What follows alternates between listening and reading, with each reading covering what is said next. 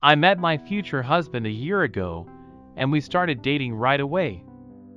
Tyler was in the military and traveled a lot at that time. I was bored alone. I started going to clubs for free. The guy knew nothing, of course. I met another young man there. His name was Christopher. He was a windy womanizer who didn't miss a skirt. Still, I was attracted to him. We kissed a few times. I didn't tell anyone so Tyler wouldn't find out. My young man soon moved on to a new position and stopped being away from home so much. The clubs and parties were forgotten. One night Tyler asked me to marry him. I knew it would happen and had already thought about it. My boyfriend was reliable and hardworking. He wanted a family and children. These qualities are rare in men, so I said yes. The only thing that frustrated me about Tyler was his absolute predictability. Every day and night of our life together was similar to the ones before. I kept thinking about the passionate Christopher, who remained a mystery to me. My mother used to say that the most important thing in a man is reliability, that passion will pass after a few years, and that you should choose a man who loves and respects you. All of these criteria are exactly what Tyler is. A few months after I proposed, I threw a bachelorette party. I dressed up, put on makeup. I took my friends to the same club where I met Christopher.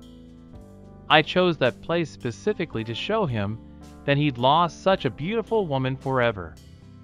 Christopher was in the club, watching and smiling. I was dancing and drinking, pretending not to notice anyone. When I went outside to get some air, someone's arms wrapped around me from behind.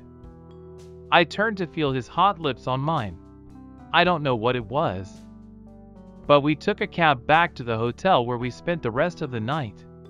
I cheated on Tyler just before the wedding. The next day at the wedding palace, I wasn't myself. My family chalked it up to pre-wedding jitters. Tyler cheered me up and smiled the whole time. He was happy. It was a storm of emotions, but it wasn't over. After the ceremony at the restaurant, when everyone was pretty drunk, I saw him in the crowd. Christopher had dared to come to the wedding reception. I ran up to him and tried to get him out of the room.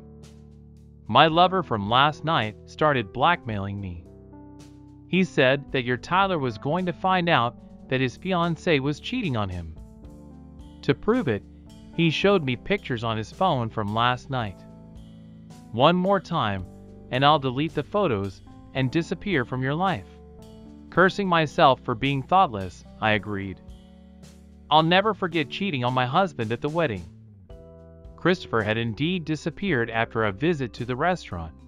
Tyler and I are soulmates, but I'm so ashamed. I acted horribly.